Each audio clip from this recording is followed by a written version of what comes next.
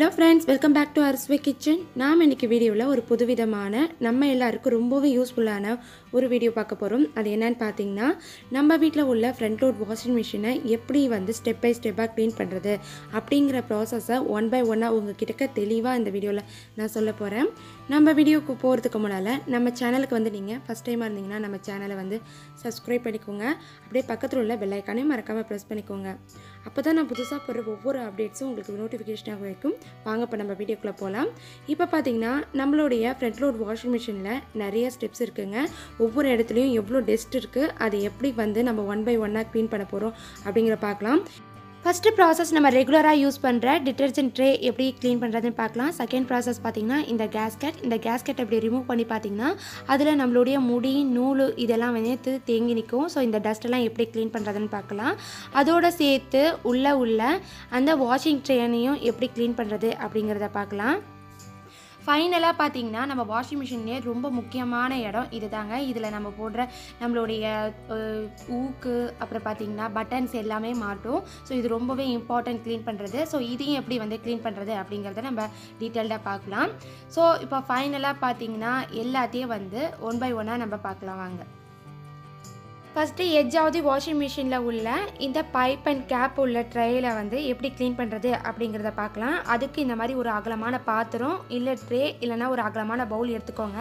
அதை வந்து அடியில இந்த மாதிரி வந்து இன்சர்ட் பண்ணிட்டு அந்த ட்ரேயை ஓபன் பண்ணீங்கன்னா இந்த மாதிரி ஒரு லாங் ஒயர் அப்புறம் ஒரு கேப் இருக்கும். ஸோ ஃபர்ஸ்ட் வந்து இந்த ஒயர்ல வந்து எப்படி க்ளீன் பண்றதுன்னு பார்க்கலாம். இந்த ஒயர்ல பாத்தீங்கன்னா நிறைய தண்ணி வந்து உங்களுக்கு தேங்கி நிற்கும். நீங்க வந்து அடிக்கடி சுத்தம் பண்ணா கம்மியான தண்ணி இருக்கும். நீங்க ரொம்ப நாள் கழிச்சு வந்து ஓபன் பண்ணி பாத்தீங்கன்னா அதுல நிறைய தண்ணி தேங்கி நிக்கும். இது தண்ணி தேங்கி நிக்க பாத்தீங்கன்னா ரொம்ப பேட் ஸ்மெல் வந்து வர ஆரம்பிச்சிரும். சோ அடிக்கடி க்ளீன் பண்றது நல்லது. இப்போ அந்த பைப்பை நல்லா இழுத்து அதுல ஒரு கேப் இருக்கும். அந்த கேப்பை ரிமூவ் பண்ணிட்டு அதுல உள்ள தண்ணி எல்லாத்தையும் சுத்தமா வடிகட்டிடுங்க.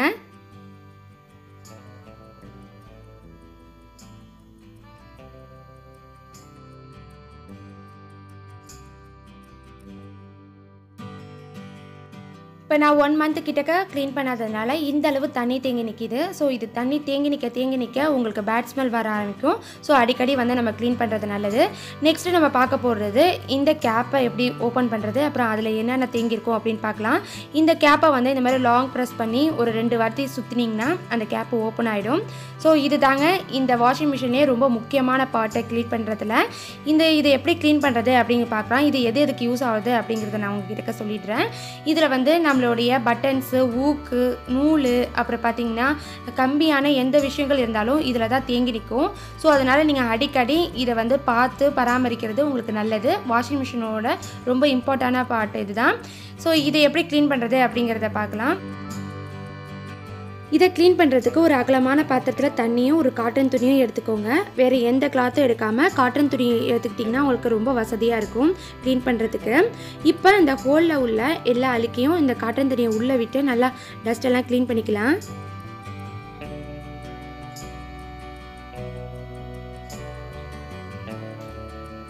இதில் நான் க்ளீன் பண்ணுறதுல பார்த்தீங்கன்னா எந்த அளவு டஸ்ட் இருக்குன்னு பாருங்கள்.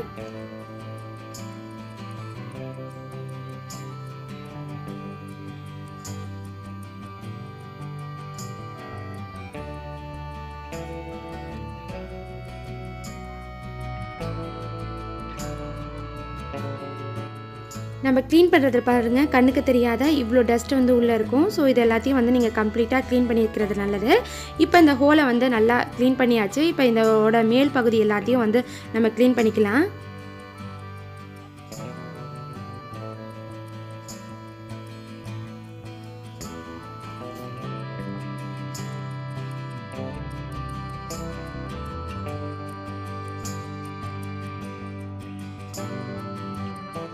இப்போ நம்ம இந்த கேப்பை க்ளீன் பண்ணிக்கலாம். இந்த கேப்பில் பாருங்கள் எவ்வளோ டஸ்ட்டு முடியலாம் இருக்குதுன்னு சொல்லிட்டு.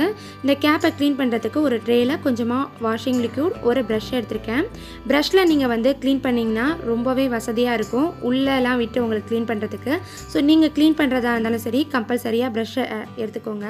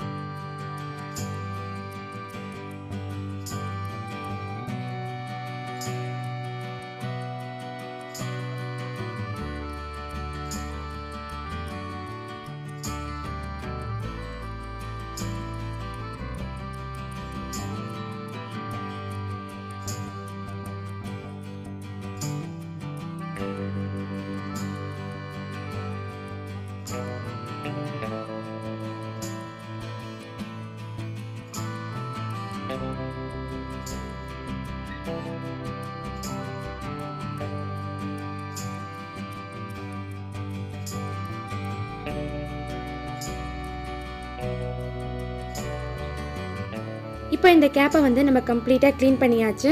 அதே மாதிரியே இந்த டியூப் கேப்பை வந்து எப்படி க்ளீன் பண்ணுறதுன்னு பார்க்கலாம். சேம் மெத்தட்லேயே லிக்யூட் தொட்டு அந்த ப்ரஷ்ஷாலேயே க்ளீன் பண்ணி எடுத்துக்கோங்க.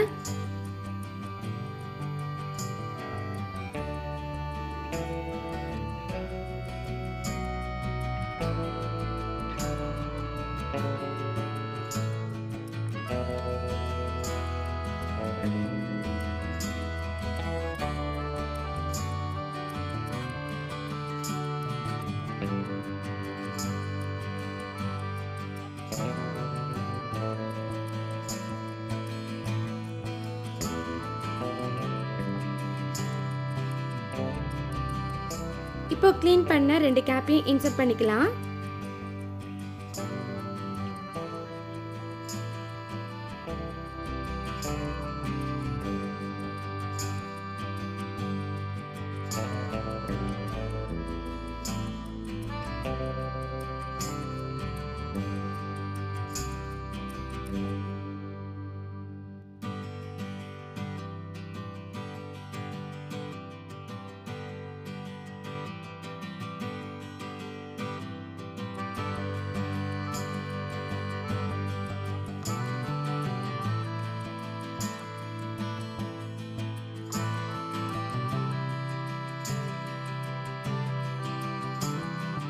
நெக்ஸ்ட்டு நாம் இந்த ஃப்ரண்ட் லோடில் உள்ள கேஸ்கட் அண்ட் வாஷிங் டர்னை எப்படி க்ளீன் பண்ணுறதுன்னு பார்க்கலாம். அதுக்கு பார்த்திங்கன்னா இந்த மாதிரி ஒரு அகலமான பாத்திரத்தில் தண்ணி எடுத்துக்கோங்க.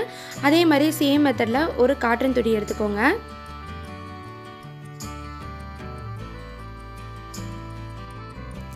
இந்த கேஸ்கெட்டை வந்து ஓப்பன் பண்ணி பார்த்திங்கன்னா இதில் வந்து இவ்வளோ டஸ்ட்டு தேங்கியிருக்கு. நம்ம ரெகுலராக இதை யூஸ் பண்ணுறதுனால நிறையாவே டஸ்ட் இருக்கும். ஸோ வந்து பார்த்து கொஞ்சம் டைம் எடுத்து நீங்கள் க்ளீன் பண்ணுறது நல்லது.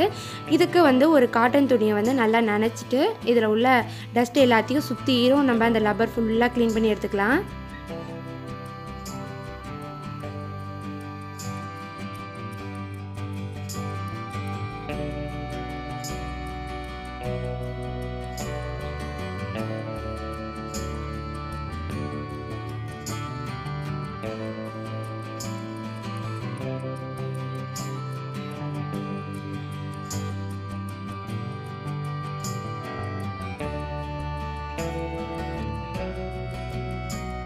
இந்த கேஸ்கெட்டை வந்து நம்ம கம்ப்ளீட்டாக க்ளீன் பண்ணி முடிச்சதுக்கப்புறம் இந்த இடுக்கில் உள்ள சின்ன சின்ன தூசி அப்புறம் பார்த்திங்கன்னா டஸ்ட் எல்லாத்தையும் க்ளீன் பண்ணுறதுக்கு ஒரு ப்ரஷ் எடுத்து இந்த மாதிரி க்ளீன் பண்ணி எடுத்துக்கோங்க.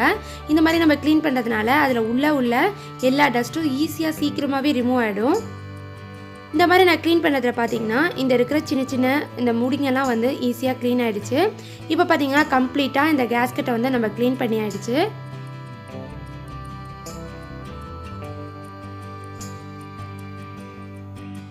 இப்போ ஃப்ரண்ட்டில் உள்ள மேல் பகுதியை நல்லா கம்ப்ளீட்டாக க்ளீன் பண்ணி எடுத்துக்கோங்க.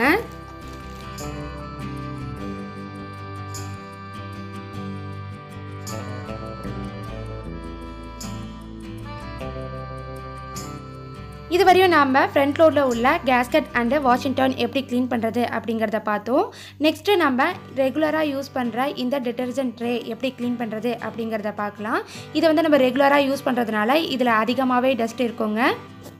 அதுக்கு ஃபஸ்ட்டு நம்ம இந்த டிட்டர்ஜென்ட் ட்ரேயை வந்து ரிமூவ் பண்ணிக்கலாம். அதுக்கு இந்த லிக்விட் போடுற இடத்துல லாங் ப்ரெஸ் பண்ணி ரிமூவ் பண்ணிங்கன்னா ஈஸியாக இந்த டிட்டர்ஜென்ட் ட்ரே வந்து ரிமூவ் ஆகிடும். ஸோ இதில் பாருங்கள் எவ்வளோ டஸ்ட் இருக்குதுன்னு சொல்லிட்டு. ஸோ லிக்விட் போடுற இடம் அப்புறம் டிட்டர்ஜென்ட் போடுற இடம்லாம் பார்த்திங்கன்னா ரொம்பவே மெர்சியாக இருக்குது.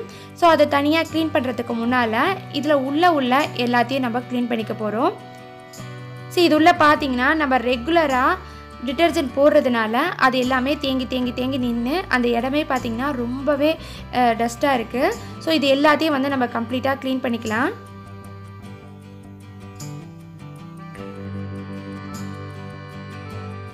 டிட்டர்ஜென்ட் போடுற இடத்த க்ளீன் பண்ணுறதுக்கு சேம் அதே மாதிரி ஒரு அகலமான பாத்திரத்தில் தண்ணி எடுத்து அந்த காட்டன் துணியால் நனைச்சி அந்த ஹோலுக்கு வெளியே அப்புறம் பார்த்திங்கன்னா கை விட்டு அந்த ஹோல் எல்லாத்தையும் வந்து கம்ப்ளீட்டாக க்ளீன் பண்ணி எடுத்துக்கோங்க.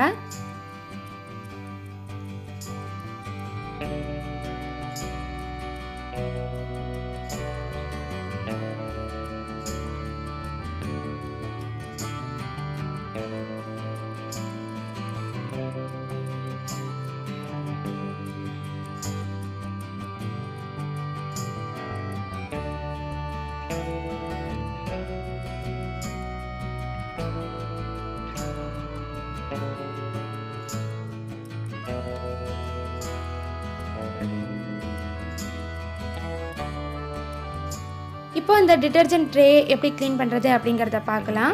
அதுக்கு முதல்ல இதை வந்து ரஃப்பாக ஒரு வாட்டி தண்ணி போட்டு அலசி எடுத்துக்கோங்க.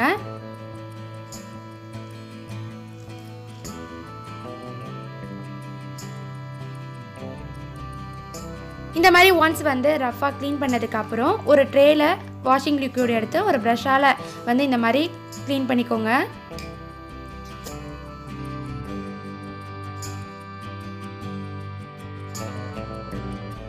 இந்த லிக்யூட் ரேயரில் உள்ள இந்த கேப்பை வந்து ஈஸியாக ரிமூவ் பண்ணலாம். அதுக்கு பார்த்தீங்கன்னா இந்த மாதிரி லாங் ப்ரெஸ் பண்ணி கேர்ஃபுல்லாக வந்து ரிமூவ் பண்ணிங்கன்னா அழகாக வந்து உங்களுக்கு ரிமூவ் ஆகிடும். இதை தனியாகவே நம்ம க்ளீன் பண்ணிக்கலாம் ஈஸியாக. ஸோ அதை ரிமூவ் பண்ணுறப்ப கொஞ்சம் கேர்ஃபுல்லாக ரிமூவ் பண்ணிக்கோங்க.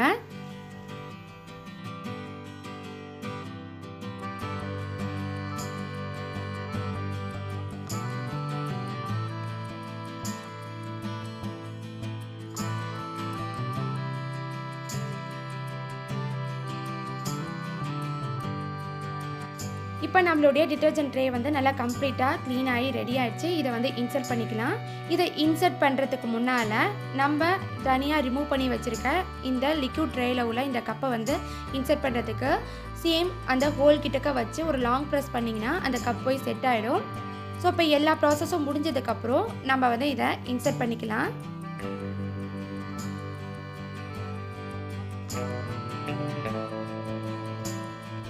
Next last and final ப்ராசஸான front லோடில் உள்ள வாஷிங் டர்னை க்ளீன் பண்ணுறதுக்கு ஒரு சின்ன டம்ளரில் வினிகர் எடுத்திருக்கேன். ஸோ இந்த வினிகரை வந்து அந்த வாஷிங் டர்னுக்குள்ளே ஆட் பண்ணிக்கோங்க. இந்த மாதிரி வினிகர் ஆட் பண்ணி நம்ம வாஷ் பண்ண போகிறதுனால அதில் இருக்கிற சின்ன சின்ன அழுக்கு டஸ்ட்டு இது எல்லாமே வந்து க்ளீன் பண்ணுறதுக்கு யூஸ் ஆகும். நெக்ஸ்ட்டு பார்த்திங்கன்னா நம்ம டிட்டர்ஜென்ட் ட்ரேயில் வந்து ஆட் பண்ணுறதுக்கு பேக்கிங் சோடா எடுத்துக்கோங்க. இந்த பேக்கிங் சோடா வந்து டிட்டர்ஜென்ட் போடுற இடத்துல ஒரு 1/4 டம்ளர் மாதிரி ஆட் பண்ணிக்கோங்க.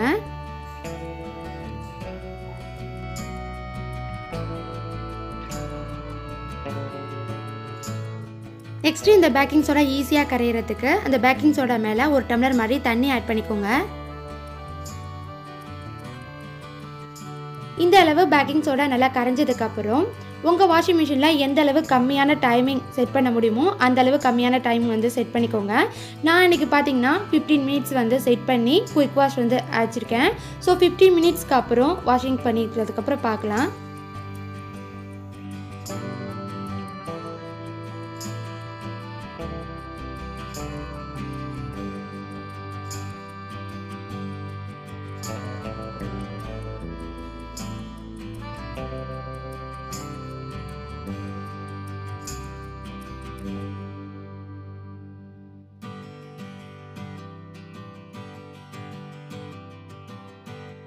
ஆஃப்டர் 15 மினிட்ஸ்க்கு அப்புறம் பேக்கிங் சோடாலாம் போட்டு நல்லா கம்ப்ளீட்டாக நம்மளுடைய வாஷிங் மிஷின் வந்து க்ளீன் ஆகிடுச்சு. நீங்கள் இந்த ப்ராசஸை வந்து மினிமம் 15 டேஸ் அப்படி இல்லைனா மேக்ஸிமம் வந்து 1 மந்த்துக்குள்ளே வந்து செய்யுங்க. இந்த மாதிரி நம்ம செய்கிறதுனால நம்மளுடைய வாஷிங் மிஷின் வந்து நல்ல கண்டிஷனில் இருக்கும். அது மட்டும் இல்லாமல் ரொம்ப நாள் வந்து ரிப்பேர் ஆகாமல் நம்மளுடைய வாஷிங் மிஷின் நல்லா இருக்கிறதுக்கு வாய்ப்புகள் உண்டு. அவ்வளோதான் ஃப்ரெண்ட்ஸ், உங்களுக்கு இந்த யூஸ்ஃபுல்லான வீடியோ பிடிச்சிருக்குன்னு நினைக்கிறேன். யூஸ்ஃபுல்லாக இருந்திருக்கும்னு நம்புகிறேன். அப்படி பிடிச்சிருந்துச்சின்னா யூஸ்ஃபுல்லாக இருந்துச்சுன்னா ஒரு பெரிய தம்ஸ் அப் கொடுங்க. உங்கள் ஃபேமிலி அண்ட் ஃப்ரெண்ட்ஸ்க்கு வந்து ஷேர் பண்ணுங்கள். இந்த வீடியோ பற்றின உங்களுடைய ஃபீட்பேக்கை கீழே இருக்கிற கமெண்ட் பாக்ஸில் என்கிட்ட ஷேர் பண்ண மறக்காதீங்க. இந்த மாதிரி இன்ட்ரெஸ்டிங்கான வீடியோஸை நீங்கள் பார்க்கணுன்னு நினச்சிங்கன்னா நம்மளுடைய சேனல் அரிசுவை கிச்சனை சப்ஸ்கிரைப் பண்ணிக்கோங்க.